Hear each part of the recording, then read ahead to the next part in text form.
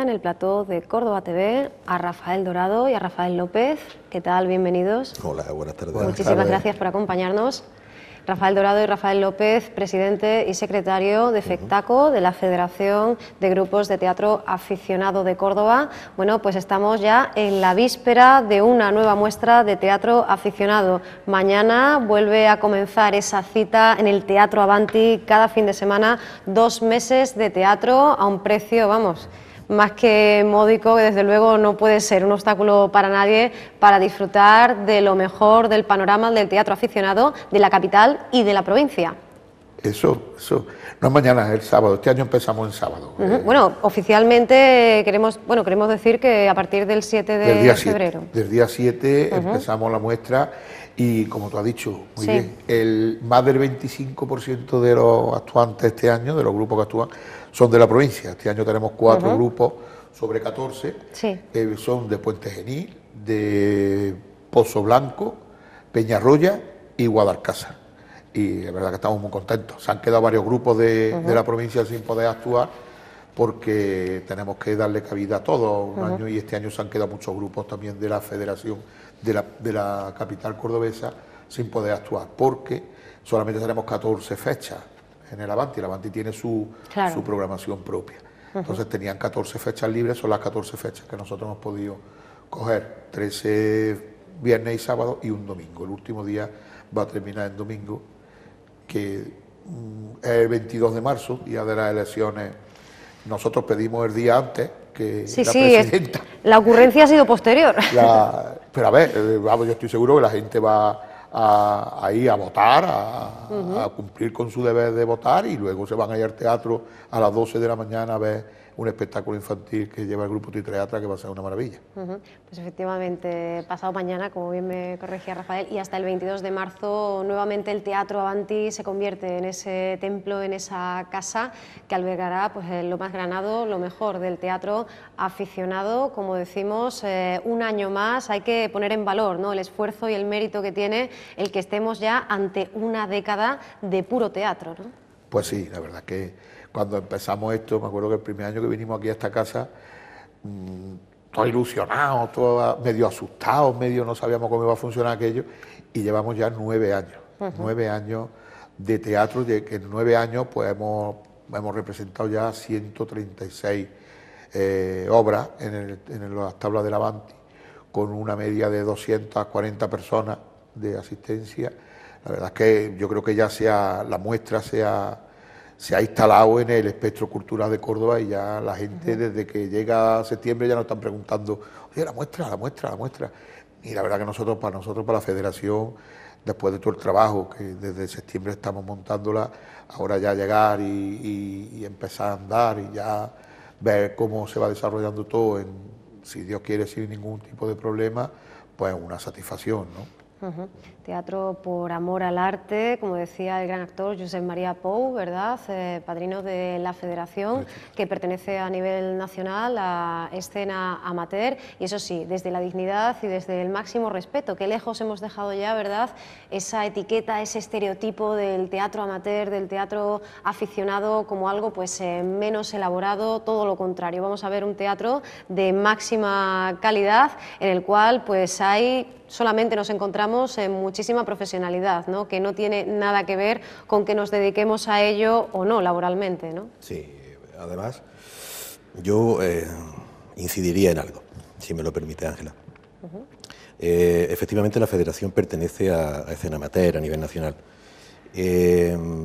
Cuando nació Escena Amateur, que ha nacido con la idea de juntar, de aglomerar a todos los grupos de teatro aficionado que hay en España, y que todavía está creciendo, pues faltan algunos por entrar, como por ejemplo la gente de Cataluña y tal, que cuando entren pues van a entrar con otros 100 y pico grupos más, ¿no?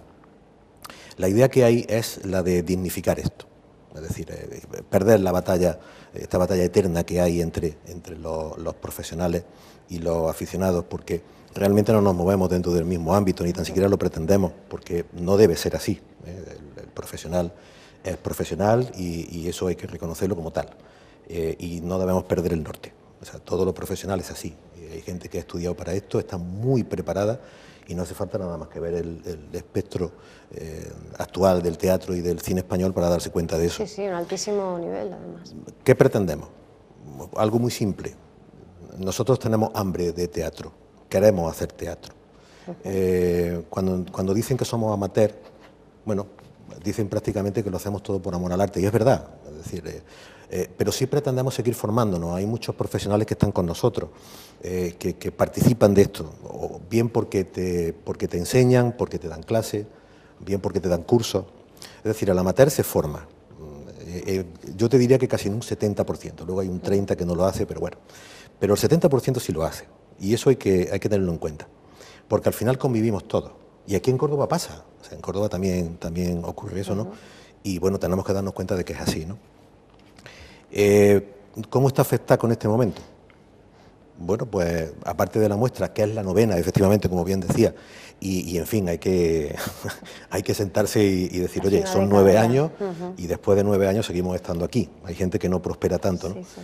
Pues lo único que queremos es seguir haciéndolo, que esto siga creciendo. De hecho, Rafael, en fin, tenemos página web, tenemos un canal en Facebook, tenemos un canal en YouTube, es decir, que las nuevas tecnologías también están con nosotros, ¿no?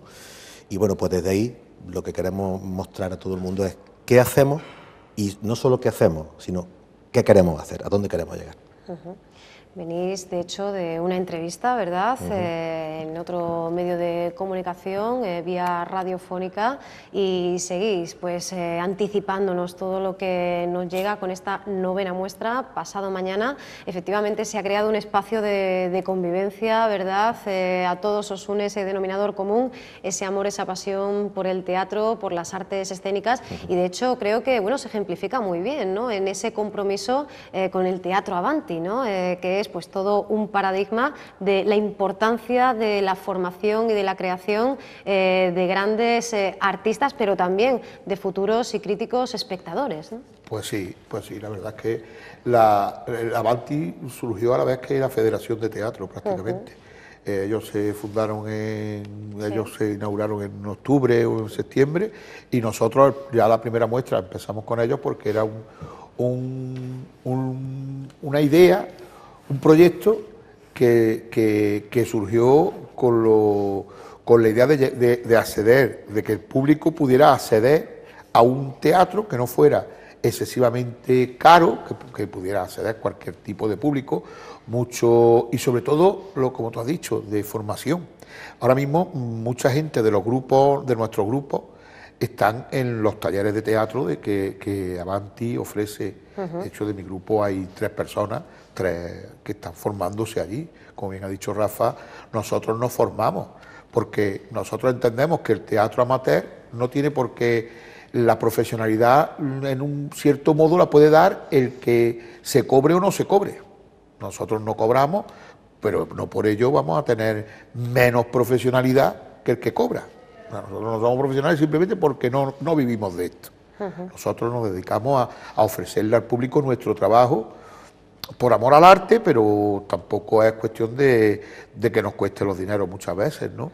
También las instituciones tienen que darse cuenta de que si estamos dando un servicio a un ayuntamiento, mínimo que nos cubran los gastos, ¿no? Porque también los grupos tienen sus necesidades. De hecho, este año ya hay 3 grupos que han desaparecido porque las subvenciones van cada vez a menos y no pueden mantener el monitor, porque el monitor es un profesional. Nosotros trabajamos, al fin y al cabo, con profesionales nuestros, salvo 4 o 5 grupos que los directores son gente de los mismos grupos.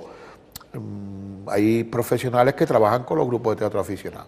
Entonces, ya te digo, han desaparecido este año 3 grupos, en 2 años han desaparecido 3 grupos de teatro aficionados. Eso nos da mucha pena, que por falta de apoyo económico desaparezcan grupos, ¿no?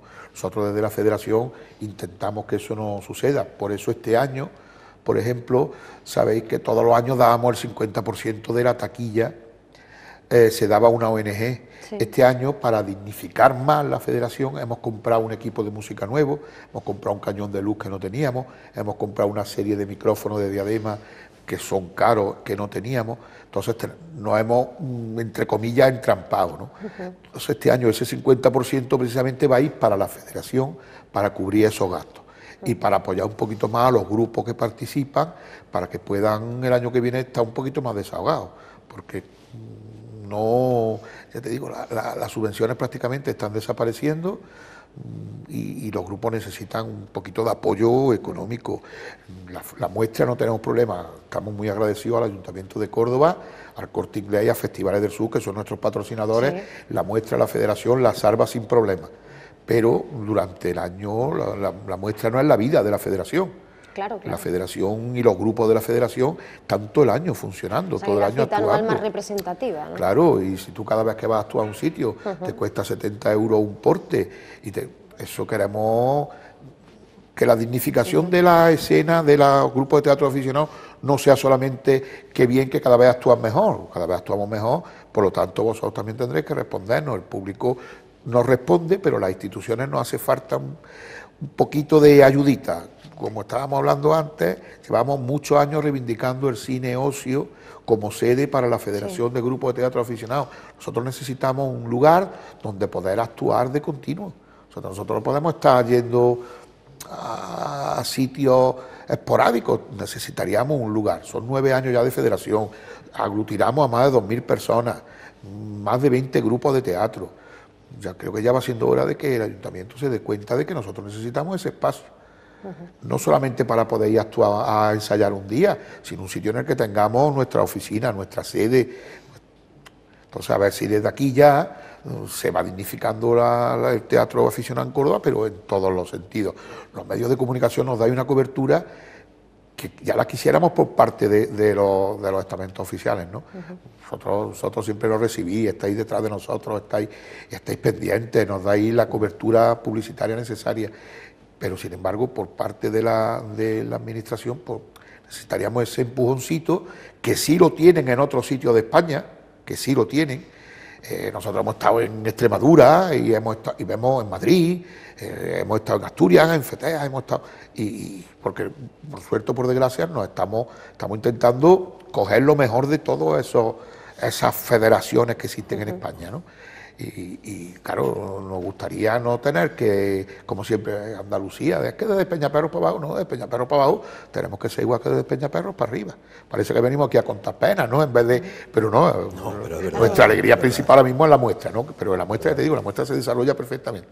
Pero queremos reivindicar un poquito esa falta de apoyo, que no hace falta por parte de la... Yo te diría apoyo ya no solamente económico, sino moral. Llamémosle moral, ¿no? El hecho de que, bueno, haya alguien del ayuntamiento que venga a Avanti a ver algunos de los espectáculos que se van a hacer. Son 14 horas de teatro y yo creo que alguien debería de venir en representación del ayuntamiento, ¿no? Luego, aparte de eso, abundo en lo que comentaba Rafael, y es verdad, los grupos de teatro ya se dignifican, es decir, intentamos dignificarnos, ¿no?, en la medida de lo posible, pero cuando salimos a actuar fuera, nosotros pagamos derechos de autor como los paga cualquiera. Aquí no se salva nadie. Tú vas a un pueblo a actuar y llevas una obra de teatro, esa obra de teatro tiene derechos de autor y tú tienes que pagar los derechos de autor, y además la SGAE tiene que darte permiso para poder hacerlo, con lo cual hay que pedirlo con tiempo. En fin, afortunadamente FEGTACO nos ayuda en estos temas y nos provee de ayuda para poder hacerlo, porque tiene sus propios conciertos y tal, ¿no? Pero tú sales a actuar a un sitio sabiendo que te cuesta dinero, sabiendo que si hay taquilla, en fin, la SGAE se va a llevar su porcentaje correspondiente, sabiendo que tienes que llevar un seguro, es decir, el seguro de responsabilidad civil no te lo quita nadie. En fin, en ese sentido nosotros cumplimos todo lo que hay que cumplir y lo único que pedimos, en fin, es ayuda. Y que está muy bien salir, pero que también os gustaría actuar más. Claro que sí. Y volvemos a una demanda histórica que está directamente relacionada con esa marcha de algunas compañías teatrales, tanto aficionadas como profesionales, que no se encuentran con esa oportunidad y que, bueno, que muchas veces nos olvidamos del material oriundo que es pues, bueno, de tremendísima calidad. No hay te pongo un ejemplo, Ángela. Mira, en el año 2012, que fue un año espectacular en España de certámenes de teatro, porque, por cierto, hay multitud de certámenes de teatro amateur en España, multitud, no te puedes imaginar cuánto, que por supuesto no compiten en ningún momento con los profesionales. Bueno, pues dentro de ese ámbito hay muchísimas ayudas y muchísima calidad. Es cuando te das cuenta de cómo se mueve la gente fuera. Y entonces es cuando viene la gente profesional y habla contigo y te cuentan cómo está el panorama. Y el panorama es simple. Todos los grupos aficionados estamos haciendo obras de teatro que no hace nadie. Nadie. Bien, es verdad que probablemente un grupo aficionado se pueda permitir el lujo hoy en día de poner en pie un Miura o de poner en pie un Jardiel Poncela, por ponerte un ejemplo, ¿no? Los grupos profesionales no lo hacen, pues porque la demanda teatral profesional va por otro camino, va por otra vía. Es decir, el tipo de espectáculo que se demanda hoy en día es otra historia, es otra cosa, afortunadamente. Entonces los amateurs pues no se pueden permitir ese lujo, porque cuesta muchísimo dinero poner en pie un espectáculo de ese tipo, ¿no? Nosotros reivindicamos ese espacio, el poder poner obras de gente que hace guiones, que escribe guiones y que jamás lo van a ver puesto en lo alto de un escenario. Claro. Y sin embargo, los 800 o 900 afiliados a Escena Amateur lo hacen. Y bueno, me imagino que eso hay que tenerlo en cuenta. La SGAE lo tiene, te lo aseguro, porque lo cobra.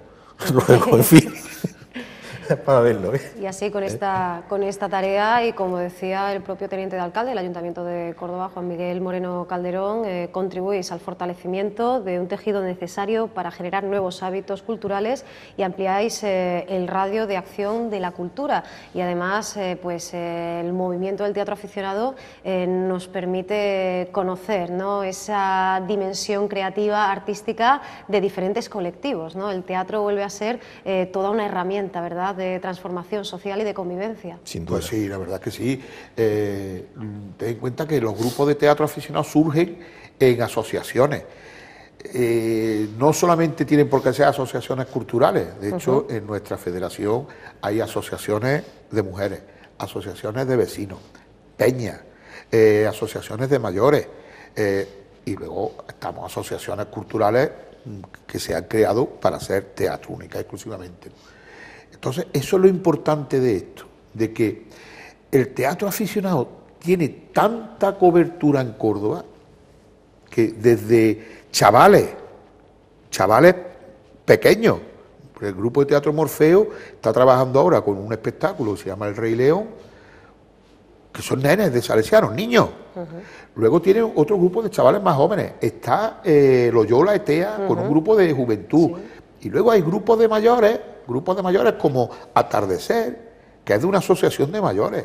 Está Esquizo, está Tritreatra, está La Cordobana, que somos gente, chavalito como se podrá ver, nosotros somos chavales y chavalas y lo más importante, de todos los barrios de Córdoba, Fátima, Fuensanta, Norte, la parte de Poniente, Poniente Sur, o sea, que nosotros estamos englobando a todos los colectivos de Córdoba y a todos los barrios de Córdoba. Aparte de que ya cada vez tenemos más grupos de la provincia. Los grupos de la provincia se están dando cuenta de que la federación le apoya. Los grupos de la provincia simplemente hacían su actuación en su pueblecito, en su pueblo, o el día que preparaban 2 o 3 actuaciones, solamente actuaban en su pueblo. Le estamos dando opción a venir a Córdoba y a ir a otros pueblos. Eso se lo hacemos a través de la federación. Estamos poniendo en contacto unos pueblos con otros, unos grupos con otros, hacen intercambios. Eso es lo importante que tiene la federación, ¿no? Aparte con su labor de las muestras, pero sobre todo que los grupos sean capaces de interrelacionarse entre sí, y lo importante es eso, que cubre a todo el segmento social de Córdoba y a todos los barrios de Córdoba. Eso para nosotros es fundamental. Y también pues todas las corrientes, todos los géneros, los clásicos conviven con esas obras de autores noveles. Abrimos con las recogidas del Beaterio de Santa María Egipciaca, de José Martín Recuerda. Terminamos con esa gran novedad, ¿verdad?, ese montaje teatral infantil, y entre medias, como decimos, muchísimos títulos, algunos muy conocidos, que estamos deseando volver a ver en escena, y otros que no conocemos y que por tanto pues en los que queremos adentrarnos, ¿no? Y quizá pues en ese dramaturgo que se está estrenando en esta ocasión, ¿no? Sí, este año terminamos con una muestra, con una obra infantil. No es la primera obra infantil, es la segunda obra infantil que se realiza durante la muestra. Hubo un grupo Cuarta Pared que hizo una obra infantil ya hace varios años, y este año el grupo Teatro ha decidido hacer una obra infantil. Y como tú dices, volvemos a lo de siempre, desde lo clásico a cosas nuevas, como este año, por ejemplo, tenemos un grupo de Guadalcázar, creo que es, ¿no? Antegua, que hace Cumbre Borrascosa, han hecho una adaptación de Cumbre Borrascosa de Emily Bronte, y luego tenemos un grupo en los que los mismos miembros de los grupos escribimos la obra porque nos parece que es una cosa interesante, ¿no? Bueno, pues no van a faltar, como decimos, esos títulos míticos de la escena, como Bodas de Sangre, pero tampoco nuevas propuestas, como la que nos trae además constantemente la inquietísima dramaturga y actriz Raquel Toledo, ¿verdad?, que también participa en esta novena muestra. Yo quiero invitar a todas las personas que nos estén viendo a informarse sobre todo lo que nos trae este magnífico elenco de compañías, de actores, de artistas que hacen posible cada año la muestra de teatro aficionado, y agradeceros, Rafael y Rafael, vuestra visita hoy aquí en Córdoba TV. Esperamos muy pronto volver a veros y hacer balance de todo lo que ha dado de sí este encuentro, y bueno, y muy prontito anunciar ya pues la 10ª muestra de teatro aficionado. Muy bien.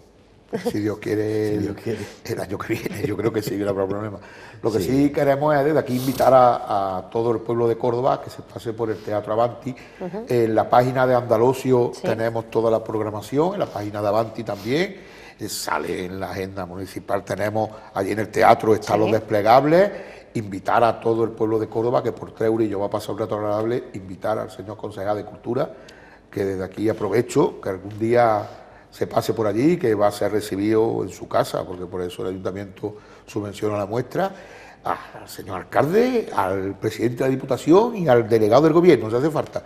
Invitamos a todos, a vosotros por supuesto, cada vez que queráis allí os vamos a recibir con los brazos abiertos, y nada, que Dios reparta suerte. Y no vamos a decir lo que se desea, pero vamos, porque estamos feos de efectivamente, a mí siempre me pasa eso, ¿no? Pero bueno, como ya estamos acostumbrados a los llenos absolutos en la muestra de teatro aficionado, pero deseamos de corazón que eso siga siendo así, y por eso damos ese aviso a navegantes, ¿no?, a los más rezagados, que se informen con tiempo y que no se queden sin su butaca. Efectivamente. Muchas gracias. Y daros las gracias, Procono, como siempre. Muchísimas gracias, pues que volvamos a vernos pronto. Gracias a vosotros por hacernos partícipes.